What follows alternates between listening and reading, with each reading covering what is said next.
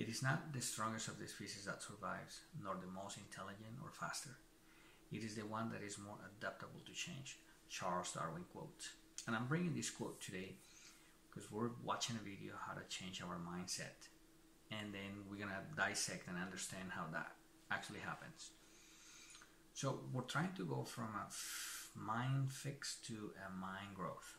And how does that happen exactly? What do I need to change? So on a fixed one, we have an end result. We accomplish something and then we stop right there. We're happy forever. So then on a growth one, we want to have three components. We want to put a lot of perseverance. We are going to put time and effort.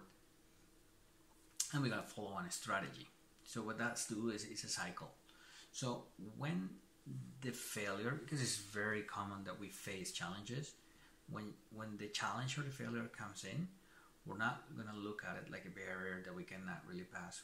We're going to dissect it. We're going to alter it. We're going to go around and we're going to find a way to change the model and adapt to the new condition. So every time that we face a barrier or a failure, we don't want to go back. We don't want to program ourselves to, I'm just going to go back where I was safe. I'm going to keep perhaps renting from my parents or living at the basement or not being able to face this reality, or I'm not going to pay this or that. So we want to be able to keep moving ahead and to keep going until it's accomplished. So that is the magic of creating a mind growth. So basically in perspective is creating a process, being able to alter it and generate a result. That's going to be our energy that comes in and get us all pumped.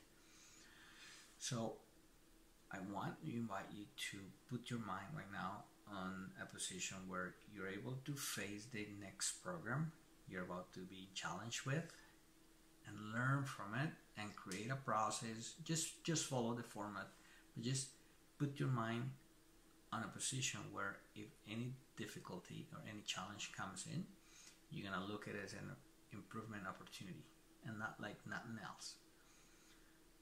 Stay tuned. We'll get back to you with more information. Thank you for your time today. Super grateful.